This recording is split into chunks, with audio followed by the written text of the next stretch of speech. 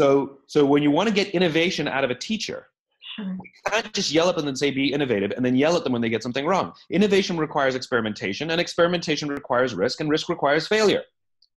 Inherent in the concept of experimentation is trial and error. Trial and error. More errors than trials sometimes. Sure. This is how innovation and ideas happen.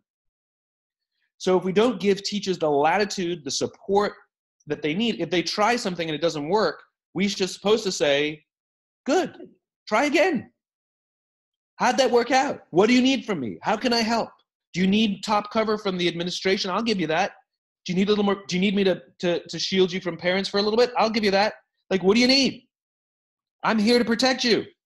Do you want to build a school of excellence? Then join us for the Early Childhood Leadership Conference. Click on the link below in the description to sign up for free.